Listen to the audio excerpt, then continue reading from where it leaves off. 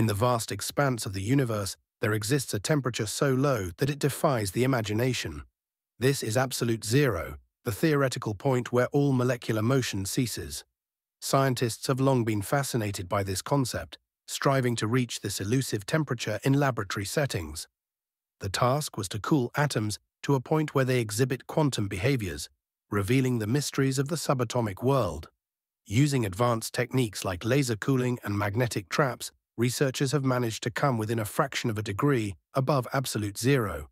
The result of these efforts is a deeper understanding of quantum mechanics and the potential for groundbreaking technologies, such as quantum computing. Achieving near absolute zero temperatures allows scientists to explore new states of matter, like Bose-Einstein condensates, where particles behave as a single quantum entity.